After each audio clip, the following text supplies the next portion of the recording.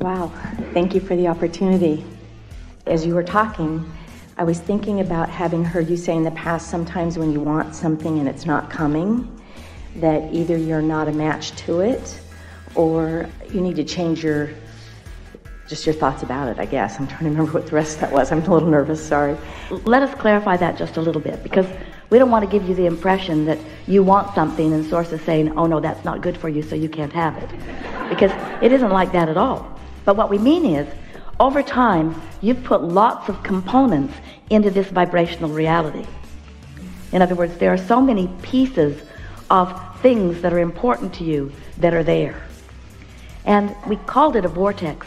We wrote a book about it, wanting to help you feel it as the real thing that it is, even though your physical senses can't yet see it, or hear it, or smell it, or taste it, or touch it. It still exists.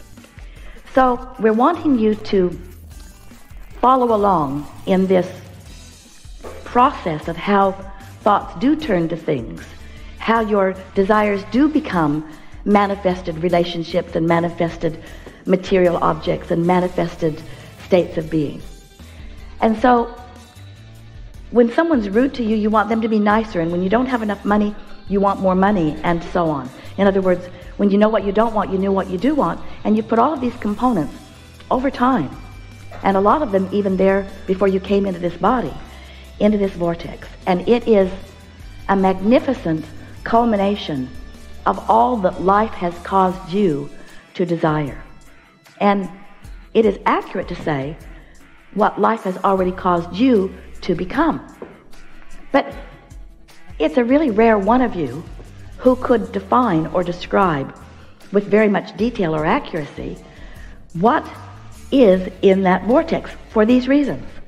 First of all, you put it there incrementally. So you were kind of single-sided. In other words, you didn't like that person being rude to you, but you weren't thinking about the whole of humanity. And yet, when you put it in there, the whole of humanity is considered. You see what we're getting at?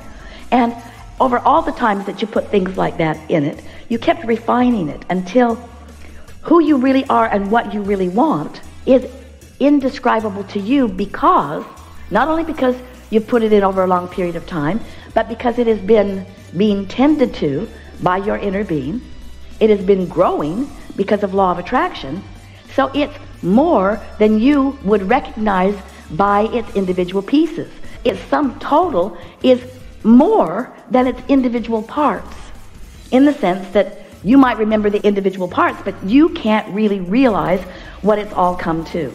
An example would be Esther, when she was playing with Jerry, and they realized that Abraham was flowing to them, made him promise not to tell anyone, because she didn't want to ever do this. She didn't want to be the weird one who hears voices. She did not want that. But so much about what she did want. She was born to be an uplifter. She cares about people understanding. She likes people knowing. She's a process-oriented person. She likes having a formula that works for her. And so little did Esther know what was in her vortex and what was becoming. It was through the path of least resistance that she discovered it and accepted it one piece at a time. So what we really want to say to you is that who you are and what you want is always much bigger than this specific thing that you think you want right here and now. You might think that you want this job, that your life depends on it because you're out of money and this job matters so much, when through all the jobs that you've been working, you've been asking to be in a considerate environment, and you've been asking to be respected, and you've been asking to make plenty of money, and you've been asking for it to be an environment where you could grow. You've been asking for it to be something where you could be nurturing to others and others could be nurturing to you. You have been asking for it to be something that was open-ended, where you could continue to expand. And so what we mean is that this job that isn't unfolding for you may not be all of this. It might be your last-ditch effort not to lose your house. But it's not the job that you've been asking for with all that you've been putting into it. That's what we were getting at. So we really want to say that if you've got negative emotion going on about something, if you feel reservations about something, it means 100% of the time that the way you're looking at it is not the way your inner being is looking at it. It doesn't necessarily mean this isn't the job for you, But it does mean your point of view right here and now does not jive with what your infinite intelligence is thinking about the same subject at the same moment that the emotion is present. Helpful? Yes, and the thoughts that were on my mind when I was sitting there had to do with relationship. And as I've been sitting here, I've been thinking, I've had a near miss in intimate relationship. I have a relationship with my niece who lives in my home, and then there's a relationship with people at work, one in particular who's my niece, and the other can be rascals. So I'm trying, in the case of the latter two, where it's someone who lives in the house, not an intimate relationship, and work, trying to consider positive aspects when sometimes I just want to shake them. I don't know what else. My frustration level, I'm trying to figure out how to back away or consider positive aspects of people I want to... This is always true. And this can be a guiding philosophy for you, or a guidance tool for you. Let's say that you're bumping up against someone who you're working with who is really, really, really, really, really not a vibrational match to you. Yeah. Okay, you got it. Really, really, really, really, really not a vibrational match. And you sort of want to stay, and that other person looks like they're going to be there forever too. Yeah, you got it. And you can't figure out how it's going to work out, because it's like being in the same space always causes you to feel the way you do. And you've tried everything. You've done focus wheels, you've made lists of positive aspects, you've tried to pretend that the vibrational differences aren't there. But the vibrational differences are there. So one of two things will happen when you tune into who you are.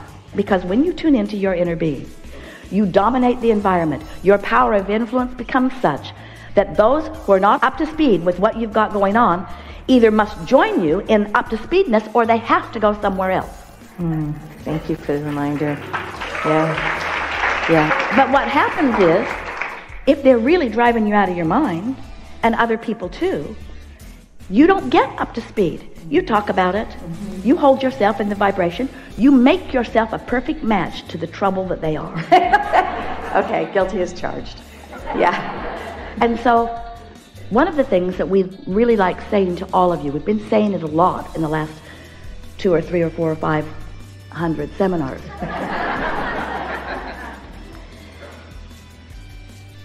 There are two ways to know what you've got going on vibrationally. One is by how it feels, and one is by how things are turning out. So in this understanding of how vibration is turning into reality, it just is. Thoughts do turn to things. So if you're hanging around up here feeling really, really good, and you get an impulse to go work someplace, usually everything about that matches how you were feeling for a consistent amount of time before you received the impulses, before the idea of that even began occurring to you. In other words, the way it unfolds felt good all along the way. But let's say you've been having a miserable time, that somebody's just been driving you crazy, and you're trying to figure out what to do about it, and you take action from that point of view, that action will bite you hard. Yeah. So you really do want to get here before you act. And just a question, in the intimate side of relationships, I've had a near miss, and I feel like there's no question but Source knows exactly the right match in that type of a relationship for me. You might want to call it near and leave out the miss part. Okay. Just for the sake of cleaning the energy up just a little bit, and writing some statements in order to help you in this moment to harmonize with what you want. You could say things like, I'm having clarifying moments, and I realize that I'm really on the path, because look how wonderful this was in all of these ways, and I don't need to be any kind of hurry. I can give the universe all the time it needs to give me all the clues it needs to give me. Say again. I can give the universe all the time it needs to take me on all the wild goose chases that my resistance allows. I can accept that that's a resistance spot with me. So we can say that even better. I can give the universe all the time it needs to take me down all the trails that I can allow myself to find it taking me to in order to get to where I want to be. And in the process, every time I follow a hunch or an impulse, because I'm in the receptive mode, every time I follow it, I get closer to, oh, hear this, not closer to the end result I think I want, but closer to having released the resistance that is in my way. Can you hear that? Closer to, with every experience you have. That's why you want to bless the rascals, because they help you leave off the resistance pieces, like peeling the layers on an onion, little by little, until suddenly, or not so suddenly, you stand resistance free, and then you get an impulse that takes you right to what you're looking for. Did you hear that? It was so good. It was so good we want to say it again so that you can hear it more clearly. So you get the picture? Your inner being knows where you stand in relationship to everything you want. Very clearly knows. But your inner being is not considering the fastest, straightest route to get you from where you are to where you want to be, because there are so many pleasurable twists and turns in the journey to help you to discover and be satisfied by so many other things that are in your vortex. You see what we're getting at? So if your intention is not to have your inner being lead you to the love of your life, but if your intention is to feel as happy as you can feel now, and as good as you can feel now, and as good as you can feel now, if you're willing to pay the awful price of happiness with no ulterior motive other than you want to feel good and you want to be in the receptive mode, if your desire, if your dominant desire, if your one and only desire can be, I want to be in the receptive mode, I want to be in the receptive mode, I want to be in the receptive mode, I want to be in the receptive mode so that I can follow the trail and enjoy the trail, enjoy the trail, enjoy the trail. It's lovely that you've put resistance all over your trail. It's lovely. We love that the mountains in this part of the world are there because you have no straight shot roads to anything. You have to wander through hills and valleys and up over and down under. You have to experience the incredible light show that your world is giving to you as you're down in the valley and up on the sunrise. You see what we're getting at? You don't want to go directly from where you are to anything. You want to go on this wonderful journey that little by little you're paving the roads. You're paving the roads so that it's not an unpleasant journey, it's not an arduous journey, it's not an impossible journey, it's not a frustrating journey. It's a beautiful journey, moving around beautiful places and beautiful things and beautiful conversations and beautiful insights, all on the way to the happily ever after that matters right now, and then the next one, and then the next one, and the next one. So you say, inner being, never mind the scenic route, take me directly there. And your inner being says, you're the one who put the mountain on the way. We don't want to flatten out all the mountains.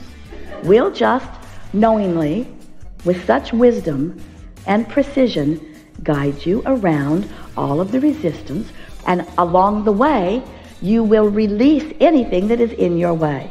So you were just talking about going around the mountains, but you're really releasing the mountains, as opposed to just they're going to continue to exist and you're just going to figure out how to avoid them. Some might say that it's resistance, or in this case, a mountain, that I'm hungry right now.